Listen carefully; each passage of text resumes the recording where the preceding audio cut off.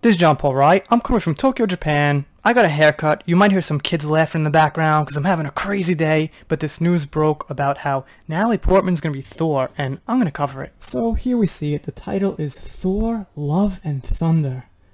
I won't even get into that right now. That really does not sound like a title I would personally like for a movie, a theme. There's nothing wrong with love, but it's not exactly what I think of when I want my next awesome Marvel movie, especially starring one of my favorite Marvel characters, which is actually not quite exactly the way he once was. Okay, so the article says here, the fourth Thor movie now revealed to be called Thor, Love and Thunder, like I just said.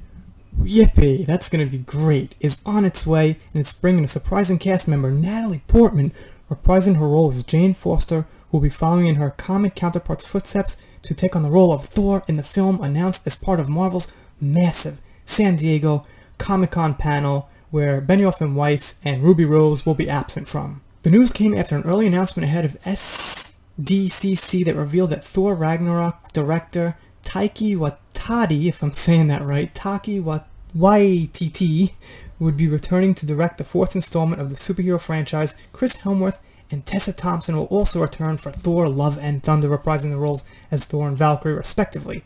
Hemsworth and Portman are also confirmed to be part of Marvel's upcoming What If animated series for Disney Plus 2. What If is a good thing to have if you want to do all these gender swaps, racial swaps, swap, change character. Have it a What If series. What if James Bond was a woman? What if the Ghostbusters were women? What if Rey was the most powerful Jedi in the galaxy and Luke Skywalker was a hermit? It would work a lot better. It might even be enjoyable if it was like, what if this happened, but it's not actually the real story we're moving forward with. It's a fun story everyone can enjoy.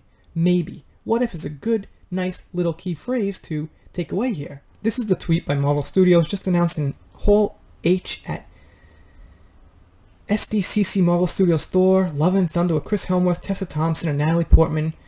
Taika Waititi, okay, that's it. Taika Waititi returns as director in theaters November 5th. So I guess this is the whole thing that started everything off. They say that Portman hasn't appeared in a Marvel film since 2013. Okay, I like Natalie Portman. She's great. I actually really like Natalie Portman. Padme is one of my favorite Star Wars characters in the prequels. And she's just great. She's just a great actress. I've always liked her. So it has nothing to do with her, that she's a woman. It just kind of feels like, why are they pushing so hard with all these female characters? I don't get it.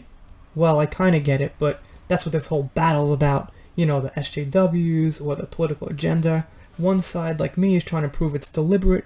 They're pandering. They're selling to a certain audience. They're proving a message that men is weak. And the other side's like, what's the real problem if it's a woman? What's wrong with that? Nothing's wrong with it being a woman. It's all in the way things are going down, that they're making the lead males into women. Now in this case we do have some canon. We do have the comics where Thor had become a woman, but those comics got heat when they came out, and it's just not necessary.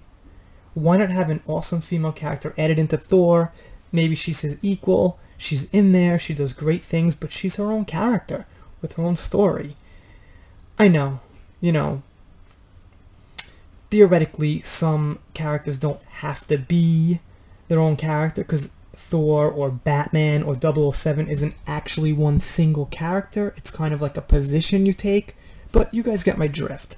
This is what they're going for with a major motion picture, and it just feels like they're pushing their agenda further and further down my throat. Well, I'm not buying it anymore, so they're just kind of like putting it up to my mouth and I'm not eating it anymore.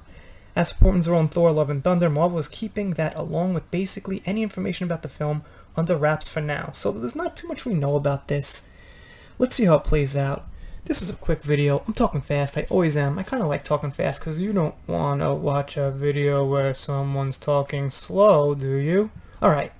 I'm doing shoutouts. Special thanks. No shoutout today because I'm in a rush. Late for a very important date. See you next time.